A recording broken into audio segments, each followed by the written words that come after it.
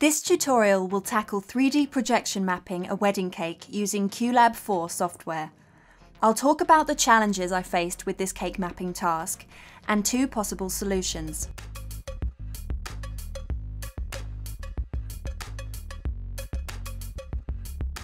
This video is intended to be part tutorial and part learning journey through my experience of approaching this cake mapping project, which I hope results in a better understanding of QLab.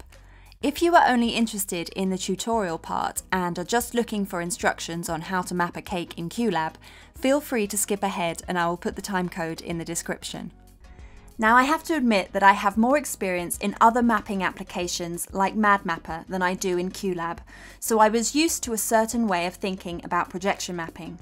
I know this is a tutorial about QLab, but I just want to jump into MadMapper quickly to illustrate where I was initially going wrong when approaching the task of mapping a cake in QLab. In MadMapper, you create surfaces. These can be defined as quads or other shapes. Then you use some media as an input. It might be content of your own or some of these generators or materials accessible inside the software. The input surfaces restrict what gets output to a display, for example a projector. And we can map these corner points to a physical surface in the real world like a wall or a building, etc. So to be clear, right now we are looking at our input on the left and our output on the right. What I define over here in the input determines what gets output over here. Now this is the key point. No matter how many input surfaces I add, I can assign them all to the same single media input. QLab is not like this when it comes to projection mapping. I'll show you how it's different by first telling you about my wrong initial approach to this cake mapping project in QLab. Normally when I do cake mapping, I create an input surface for each front tier of the cake. In fact, here is a MadMapper setup I made earlier. Here are all my input surfaces, one for each front tier surface. I thought I would try to create the equivalent of quad input surfaces in QLab by creating a surface per cake tier front. I know the dimensions of these cake tiers, so I could create surfaces with dimensions in the same ratio. So for example, I would create a new surface and call it left 1, as in the top tier on the left side of the cake. I know this tier surface is 5 inches high and 8 inches wide. So if I made a surface 800 pixels wide and 500 high, it would have the same proportions. So far so good. Then I would load a guide I made for mapping and trigger it. Click the card to watch a tutorial on how you can make your own one of these, or download this one at the link in the description. Now I would assign my guide to the left 1 video surface and set the mode to custom geometry. Then I'd position it and scale it until it fits snugly inside my surface.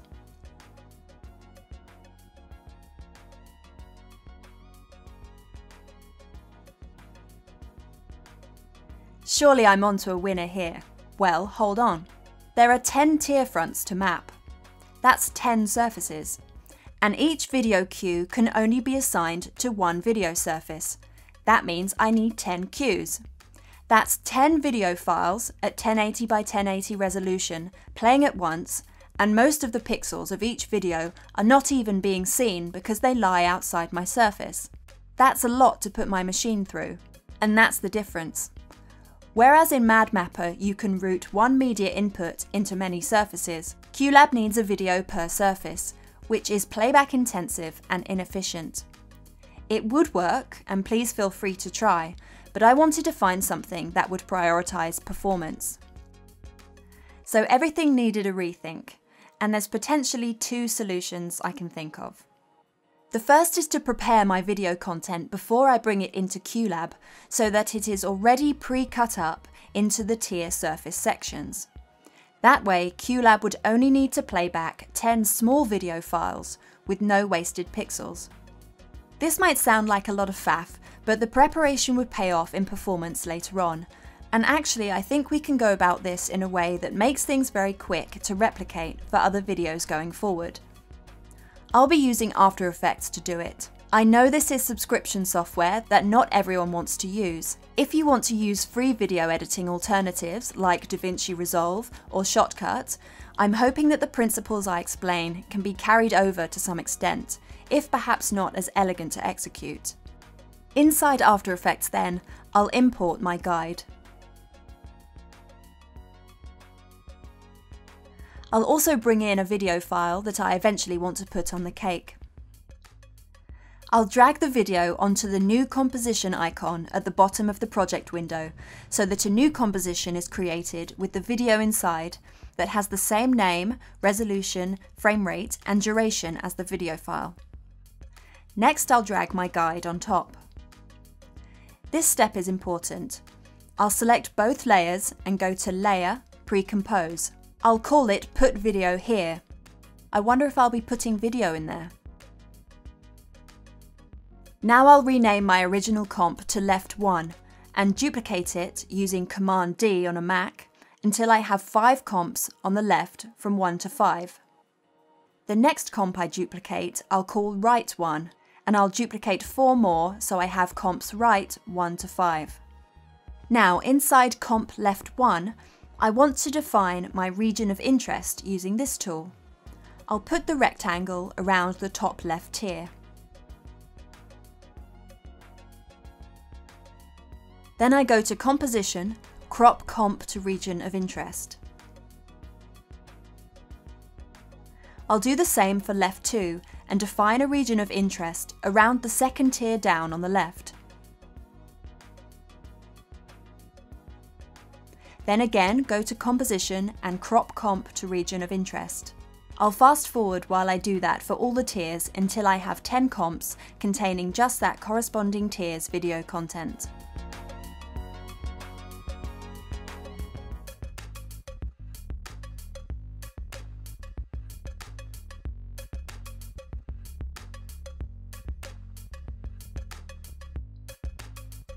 Remember our Put Video Here comp?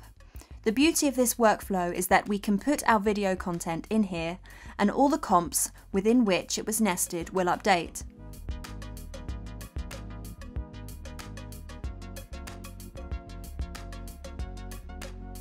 Now I'll select just one tier comp, go to File, Export, Add to Render Queue. In the Output module, I'll specify I want QuickTime format encoded with ProRes proxy because that's QLab's favourite codec as stated in the documentation. It will play efficiently although it's not high quality, so bear that in mind. You might want to experiment with the flavours of ProRes and find a balance of performance and quality you are comfortable with. I can save this as a preset.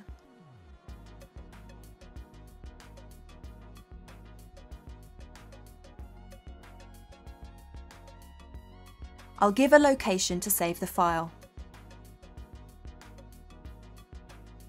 Now when I add the rest of the comps to the render queue, they will output to the same location. And if I have them all selected, I can choose the preset and apply it to all of them at once.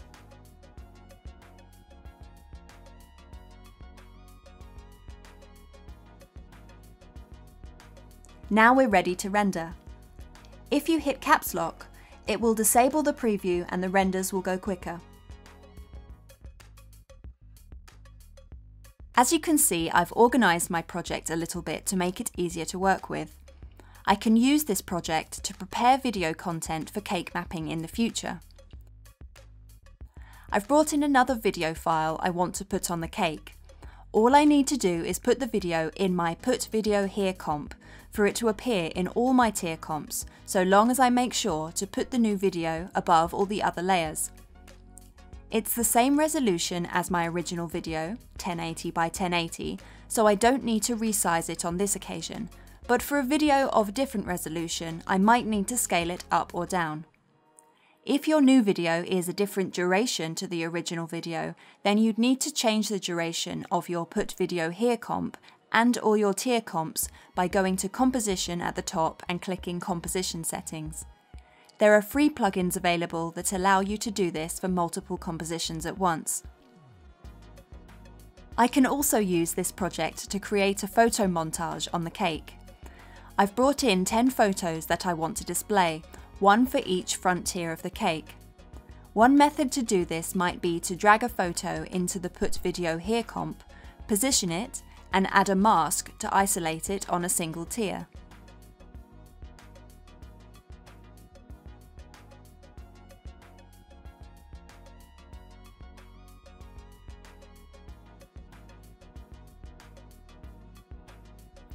Another option is to put it straight into a tier comp and scale it to fit.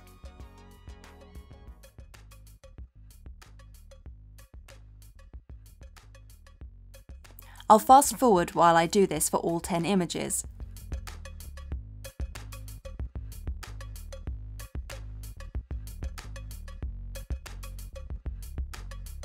What I've created is a very useful project for preparing my video files for the cake, so I'd recommend saving it somewhere accessible with a sensible name so that you can use it again and again in the future.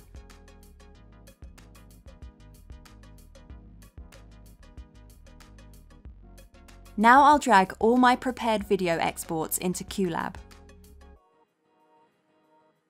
What I can do now is create all my surfaces and assign the video cues to their partner surfaces. If you are using a cake the same size as mine, which I recommend, each tier will be 5 inches high. The top tier will have an 8-inch base, with the bases increasing in 2-inch increments, so the next one down is a 10-inch base, then 12 inches, then 14 inches, with 16 inches at the bottom. If your cake is this size, you can copy the dimensions of my surfaces. If you're using a different size, just remember how I calculated my dimensions. An 8-inch by 5-inch tier translated to an 800 by 500 pixel surface. If you had a 6-inch high tier with an 11-inch base, your surface would be 1100 by 600, for example.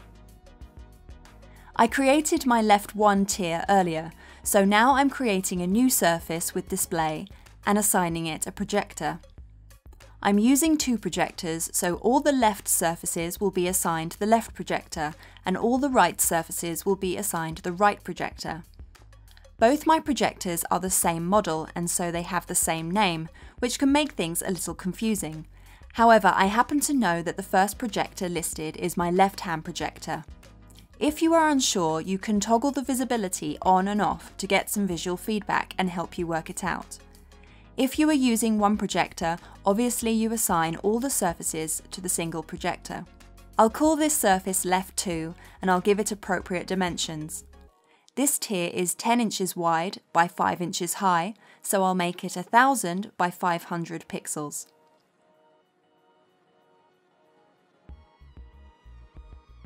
Jumping back to my left 1 surface, it's time to start mapping the control points onto the physical corners of my cake. I'll turn on the grid to help me do this.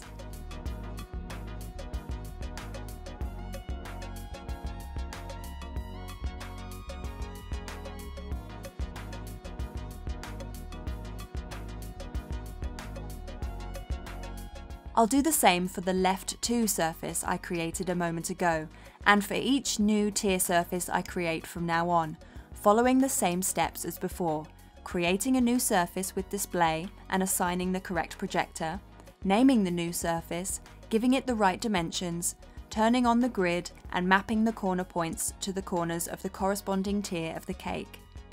Remember that when I move onto the right-hand side, I'm assigning the right-hand projector.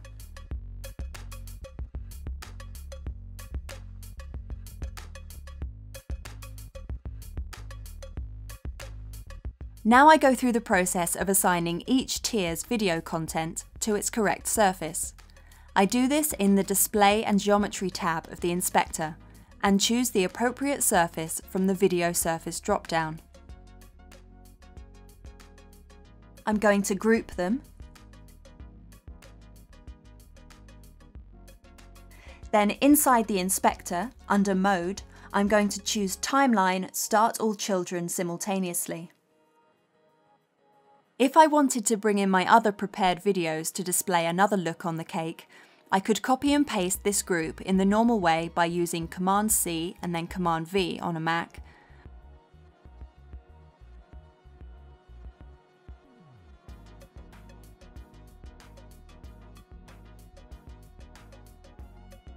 Then I can drag the exports for the second video onto either the target field of the duplicated cue or onto the cue itself to replace it with the new video.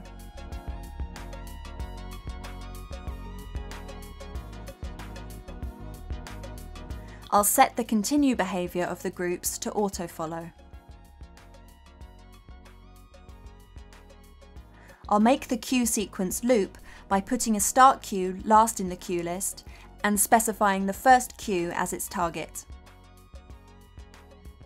I can trigger my first group by selecting it and either hitting the Go button or the spacebar to see my video content on the cake. So I said that I had two possible solutions. The second option is a bit of a cop-out because it involves handling all the cueing in QLab, then assigning the cues to a surface that outputs to Syphon. Syphon is a technology that makes it possible to route the visual output from one application into another in real time. We would then pick up this Syphon output in MadMapper and do all the mapping there. I should also say that Syphon is only available on a Mac. QLab is great and intuitive for handling cues, and the queuing capabilities in MadMapper are not as easy to get to grips with in my opinion. Check out my tutorial on using cues in MadMapper if you're interested. So there is a case for using two pieces of software to handle the aspects of this project that play to each's strengths. On the negative side, that's two applications you have to invest money in, and I can appreciate that not everyone would want to do that. Still, if you're interested to see how I output from QLab via Syphon for mapping in MadMapper, carry on to the next tutorial video. If you like the video content I've been using, you might want to take a look at my shop where I sell animations, loops, and templates for cake mapping and projection mapping. If you have any questions, drop them in the comments below. If this video helped you, please hit that like button. Subscribe and hit the bell so you don't miss out on future cake mapping and projection mapping tutorials and videos.